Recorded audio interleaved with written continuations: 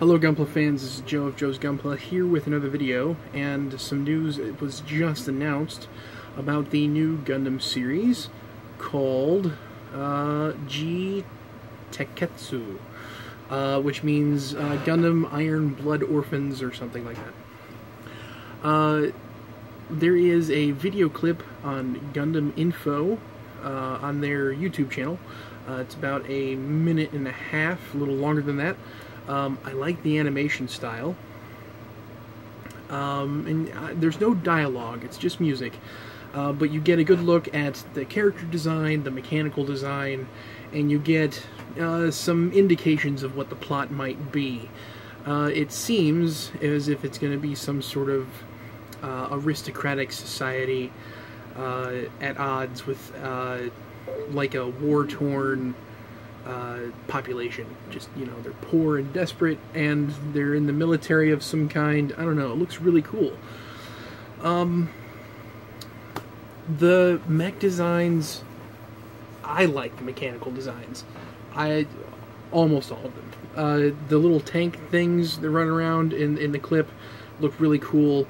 The mass-produced grunt units called Craze. They look really nice. They look almost like they belong with Gundam Age, and I liked those designs. It looks like it could be a spin-off of like the Adele, or even like the oh, what's it called? I have it nearby. The G-Tekketsu. Something similar to that. Especially in the legs. Really cool designs. Gundam Guys got some one picture up of a whole bunch of the kits that are coming out. There's a pretty big lineup already of 1/144 scale kits. Looks like they're going to do add-on components like weapons packs and things like that.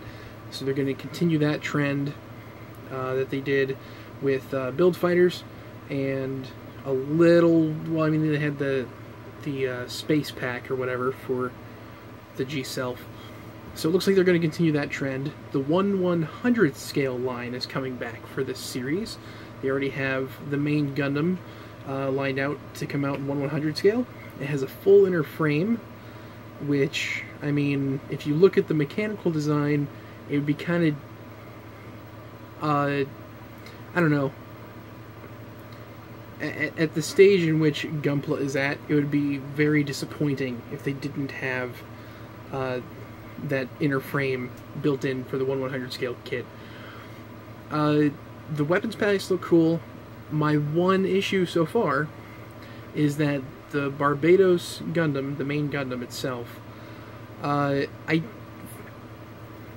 it stands now, I don't like the design. I think it's kind of weird, kind of very alien looking, which isn't necessarily bad.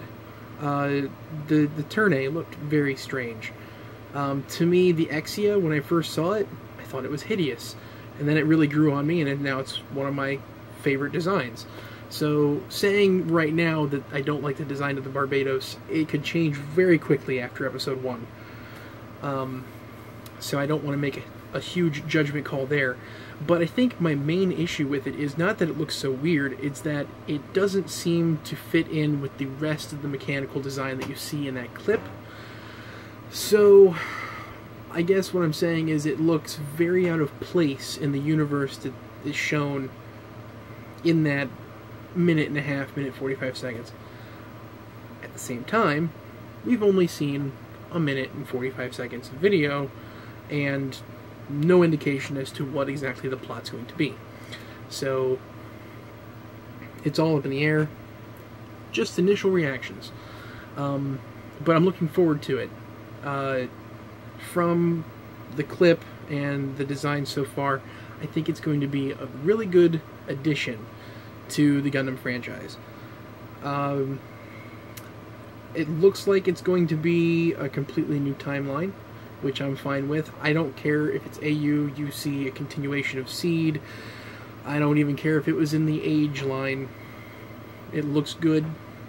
The story looks like it could be very cool. but we'll have to wait and see. So, just wanted to give my first impressions, since everything was just announced tonight, and that's it. So, until next time, guys, happy building, be good to each other, and stay tuned.